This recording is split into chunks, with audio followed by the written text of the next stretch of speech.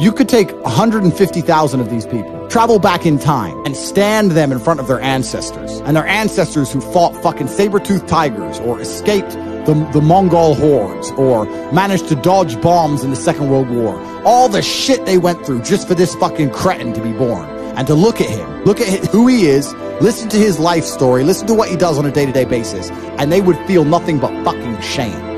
Your ancestors did all that shit, all that struggling to survive, hunting and gathering, fucking avoiding enemies, anything it took, dying at age 30 from a tooth infection, all the crap they went through just for you to be born so you could smoke and jack off. That's what your ancestors died for. That's what they worked so hard for. That's who you are. That's the end of your fucking bloodline. Do you feel no shame?